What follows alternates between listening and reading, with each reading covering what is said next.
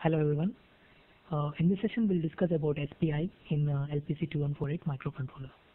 Now what is this SPI? SPI basically is a serial peripheral interface, and it is a protocol which comes under serial communication, that is synchronous serial communication. Now there are some peripherals which provides this protocol, like that depends on the controller. Now if we are using LPC2148, then we have the peripheral like SPI, which provides us this serial peripheral interface protocol. When we come across a PIC microcontroller, then we have a peripheral like MSSP, now which will provide SPI protocol. Okay, so before going to discuss about this, let us see the features of this SPI protocol. Now as you can see here, these are the major features of SPI, that is synchronous serial protocol. So as I told you that it is a synchronous serial protocol. Now what is this synchronous serial communication? Now in synchronous serial communication, there will be two devices or two or more devices, but one of the devices which generates the clock will be termed as master, and the devices which receive the clock will be termed as slave. So slave will not have any chance of generating the clock. So master can only generate the clock signal. Okay, and data is transmitted along with the clock signal in case of synchronous communication. Okay, and now how the data will be transmitted? Initially the master will be sending, or master or transmitter will be sending the start bit, and then it will be sending all the message bits. It might be including number of characters, and later on it will be sending the stop bit. Now in case of synchronous serial communication, start bit indicates the start of communication and the stop bit indicates the termination or end of communication. Okay, so this is how the data is transmitted in case of synchronous serial protocol. Now the next feature is full duplex communication. So full duplex in the sense simultaneous bidirectional data transfer can happen in case of this full duplex communication. Okay, so we have something like three kinds of modes like simplex, half duplex and full duplex. Now when it comes to simplex, it is a unidirectional communication, and when it comes to half duplex, it is bidirectional but simultaneous transmission cannot happen in half duplex communication. But whereas in full duplex, both the transmitter and receiver can transmit the data or receive the data at the same time. Okay, and it is a combined master slave protocol. It means a number of masters or slaves can be connected to a single SPI bus, but the condition is only one master can communicate with one slave. Okay, even though the number of masters and slaves are connected, but master can only communicate with only one slave. Okay, and here we can represent a single character with the help of 8 or in the range of 8 to 16 bits. So I can represent a single character with the help of 8 bits or else a maximum of 16 bits. Okay, but basically in most of the applications in the real world we use 8-bit representation. Why? Because ASCII is the representation which is used everywhere. So ASCII representation requires only 8 bits. Okay, so these are the basic features of this SPI protocol. Okay, and the important one here is synchronous serial protocol, where the master will have only chance of generating the clock. Okay, now let us see the signals or pins which are provided by this SPI peripheral. Now it is providing us totally 4 pins like FCK, FCell, MISO and MOSI, and coming to this LPC2148, we have totally 2 SPI peripherals. One is SPI 0 and the other one is SPI 1. Okay, so both are same, so that's the reason I'm just talking here about SPI 0. So that is the reason here each and every signal is prefixed, or is appended with a 0. Okay, which indicates that these are the pins of SPI peripheral 0. Okay, now SCK is the clock pin. Now clock pin will give the clock. Okay, now master is the peripheral, or master is the device which generates the clock. So here clock will be acting as output for master device, and the same clock pin will be acting as input to the slave device. Okay, why? Because master can only have the chance of generating the clock. So master generates the clock and then it transmits the clock. Now that clock is received by the slave. Okay, so in case of master, SCK should be output, and in case of slave, we have to program SCK in such a way that it should be acting as input. Okay, and then we have SL. Now this is the pin which is used for selecting a particular slave. Now it is an active low pin. Okay, so if you have take an example like we have one master and we have 4 slaves. Now the master wants to communicate with the second slave. Now what it will do is it will send a logic 0 through this particular slave select pin. Okay, so whenever a particular slave receives a logic 0 through this particular pin, then that particular slave gets activated. Now it can communicate with the master. So slave select is mainly used for selecting the slave or enabling the slave. Okay, if it is an active low, so it responds for logic 0. If it is an active high, then it activates for active high. That is a logic 1. Okay, but in case of LPC2148, now this SL pin is active low pin, so it gets activated or enabled only for logic 0, and it is mainly used for selecting a particular slave device. Okay, and the next one is MISO pin. Now MISO is nothing but master and slave out. Now if the slave wants to transmit some data, then slave will transmit the data through this pin, and now the master is going to receive the data through the same pin. So master will receive the data and slave will be transmitting the data through this particular pin. So MISO of master is connected to MISO of slave, so that when slave transmits the data, master will be receiving the same data. Okay, and then you have MOSI pin, which is nothing but master out slave in. Now MOSI of master is connected to MOSI of slave. So it means whenever the master sends the data, that is transmitted through MOSI, and the same data is received by the slave through the same pin. Okay, so let us see the block diagram of this SPI. As you can see, now this is a master and this is a slave. Okay, so here master has generated the clock. Now that clock is given as an input to the slave device. Okay, so as both are operating with the same frequency, so both will operate at the same speed. Okay, if any changes in the clock of the master during the transmission, the same changes are going to reflect at the slave side. So it means there is no loss of data in case of this synchronous communication. But when it comes to asynchronous, you have to provide a clock of or else we have to provide a stable clock at both the ends.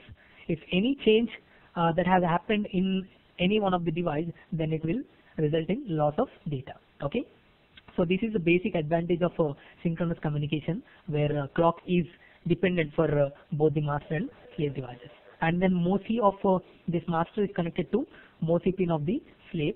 So if master transmits any data, now that is received by the slave through the same pin. Okay, and MISO of master is connected to MISO of slave. So if slave is transmitting any data, now that is received by the master through the same pin. Okay, and then slave select. Now as I told you that it is an active low, so that's the reason it is indicated with a bar symbol here. So SS bar. Now the master will send a logic 0 through one of the GPIO pins to this slave device. Okay, and the slave device will receive that 0 through this SS bar. Okay, so whenever this SS bar is activated, or whenever it is activated, then the slave gets enabled, so that it now can communicate with the master device. Okay, now let us see the registers which we need to actually program inside this SPI peripheral. So these are the registers which we need to program, like SPCR. As I every time say that whenever we come across a peripheral, then we have to program or we have to access one register, that is control register. So control register basically used for controlling the functionality of the complete peripheral. Okay, and then we have a SPSR, which is status register. By this we can know the kind of data that the receiver is going to receive. Okay, as well as we can also monitor some bits by which we can say that whether the transmission has completed successfully or receiving is completed successfully. Okay, and then we have data register, which is similar to the buffer register in case of asynchronous communication. So where the user can only access this data register but not the shift register, which is internally present inside this SPI block. Okay, and then we have a clock counter register. Now this is used for setting the frequency by which the master can transmit the data with some speed. Okay, and then we have interrupt flag register. So we'll discuss about this interrupt flag register in the later slides. So let us start our discussion with SPCR, which is nothing but Serial Peripheral Control Register. Okay, now it is a 16-bit register, as you can see here. Now out of these 16 bits, we use only some bits and the remaining are reserved. Okay, so let us start with LSB bits. So the second bit is bit enable. Now with the help of this bit, we can select number of bits that are used for representing a single character. Okay, so if we are programming this bit to logic 0, then it means we are representing a single character with only with 8 bits. So it means we are going with ASCII representation. Okay, and if you are using this bit as logic 1, then it means you can represent a single character in the range of some 8 to 16 bits representation. Okay, so we can select the number of bits used for representing a single character by using these bits, that is 8 to 11. Okay, so if you want to represent a single character with more than 8 bits, then you have to program this bit enable to 1, and then you have to specify how many number of bits that you are going to represent the single character, whether you want to represent with 8 bits, 9 bits, 10 bits, or else so on up to 16 bits. Okay, and then we have clock phase. Now clock phase is completely dependent on this clock polarity. Okay, now here clock polarity, if you program it to 0, then the clock signal base value will start from logic high. Okay, if you program it to 1, then the clock signal base value will start from logic low. Okay, and then you have a master bit. Now with the help of this bit, you can make the device to act as master or else to act as slave. Okay, so there are some devices which can act either as master or else as slave. Now in those devices you can program it, like if you want to use it as master, then you have to program this particular bit to logic 1. Okay, now if you want to use the same device as slave, then this particular bit should be programmed as logic 0. Okay, and then you have a LSB bit. Now if you want to transmit the data from the LSB point of view, then you have to program it to logic 1. And if you want to transfer the data from the MSB point of view, then it should be programmed as 0. Okay, and then you have interrupt enable bit. As I always say that every interrupt will have 2 bits, like interrupt enable and interrupt flag. So if you are programming this bit to logic 1, when an interrupt is generated, then the processor will be executing the ISR, which is related to SPI. Okay, so this is for that is just for enabling the SPI interrupt. Okay, and the remaining bits are reserved. Okay, so this is how we are going to use SPCR. Now in case of master, the bits which we need to program, like if I'm going with ASCII representation, so it will be 0, and then clock phase and clock polarity, basically we go with zeros. And then master, if it is a master device, then it has to be programmed as logic 1, and remaining bits depends on our requirement. Okay, now let us see the next register, that is SPSR, which is nothing but serial peripheral status register. As you can see, we'll start from the MSB bit, like SPIF here. So SPIF is the interrupt flag. This is not the interrupt flag which we are talking actually. So this is the flag which we need to check while transmitting or while receiving the data. Okay, so after placing the data byte into the data register of master or else in a slave, then we have to monitor this particular bit.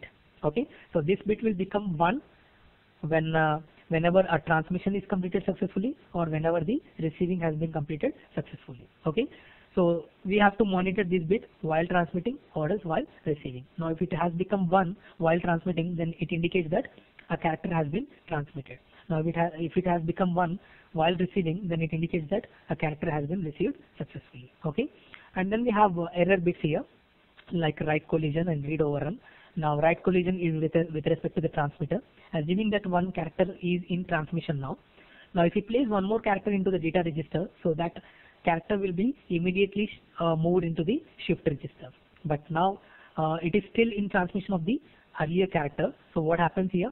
The present character is overridden with the previous character. Okay, so that is nothing but write collision. So when that particular condition happens, then this will become 1 indicating a write collision error. Okay, and then read overrun, this is with respect to the receiver. Now receiver has received one character, but it has not read that particular character. Now that character is present inside the buffer register or data register. Okay, now if master, without knowing that information, if it sends one more character, now this character is going to be replaced with the earlier character. Okay, now that results in a read overrun error. Okay, and this is with respect to the receiver. And we have something like abort and mode F. Okay, that is mode fault error. Now mode fault results whenever the slave select of the master is enabled. Okay, if slave select of master is enabled while transmission, if any of the other master is sending a logic 0 through the slave select of master pin, then it results in a mode fault. So that's the reason we have to disable the slave select pin of the master. Okay, and then we have abort mode. Now while transmission, assuming that the master is transmitting some data to the slave. Now while transmission, if we make slave select of that particular slave to logic high, it means if we disable that particular pin, then what happens? Then the transmission will be cancelled. Okay, so that is nothing but the abort mode. Okay, so these are the error bits, and the other one is this SPIF. We have to monitor while transmission as well as while receiving the data. Now we have SPDR. Now this is the buffer register which we are talking about. So the user can only access this buffer register. Now, if you want to if you are representing a single character with 8 bits, then the data will be stored inside 0 to 7 bits. If you are representing the data with more than 8 bits, then the data will be stored inside these two blocks. Okay. So SPDR is basically a 16-bit register, out of which the high-end bits will be used only when we want to represent the character with more than 8 bits. Okay. And then we have CCR register, which is clock counter register, by which we have to specify the frequency by which we are going to transfer the data. Okay. Now here SPI, that is a clock rate, is calculated with the help of this formula. As you can see, P clock divided by SPCCR 0. Now we have P clock is nothing but peripheral clock. Okay. So in our case, we are getting the peripheral clock as 15 megahertz. Okay, we can also modify it by using VPP divider. Okay, so in our case it is getting 15 megahertz. Now that gets divided by SPCCR 0. This is the value which we need to calculate, and basically we know with what frequency we want to transmit. So we know P clock, we know frequency, and we have to find out this SPCCR 0 value. Okay, and then we have SPI int register. Now this is the interrupt flag. So whenever transmission or receiving is completed, then this will become 1, indicating that one interrupt have been generated. Okay. So if this has become 1, and at the same time we have enabled SPIE, that means this particular bit, then the processor will immediately execute the ISR, which is related to SPI peripheral. Okay. So let us see a sample program for master as well as for slave. So my intention is I want to transmit a character from the master, and the same character should be received as the slave, and I have to verify whether it is transmitted or not and whether it is received or not. Okay. For that I have written a program. So I'm including my header file, and then this is my main function. I have used one character variable. Now I'm using this pin cell 0 to configure the GPIO pins to act as UART pins as well as SPI pins, and then I'm using SPCCR 0 by which I'm going to specify the frequency. Okay, I have calculated some frequency and have specified some value into this, and then I'm using SPCR. This is the control register by which I'm mentioning that now this device is acting as master along with ASCII representation. It means I'm using only 8 bits. Okay, and then these are the registers which are related to UART. I'm going with the control register and then baud rate of 9600, and then I'm placing the character like M into this data register, and I'm waiting until this character is transmitted.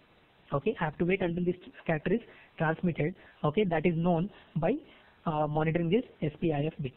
Okay, so as soon as this SPIF becomes 1, it comes out of this while loop, and I'm going to check whether this data is transmitted or not. Okay, and at the slave, what I'm doing here is I have to receive the data. So for that purpose, I have to monitor this SPIF bit at the receiver point of view, and as soon as it becomes 1, it indicates that slave has received the data. Now that data is placed into this character variable, and I'm transmitting this character variable on the on the slave side to check whether it has received the same character or not. Okay, so this is how we can write the programs for SPI, and we can also configure the SPI, and we can also use the SPI protocol. Okay, thank you.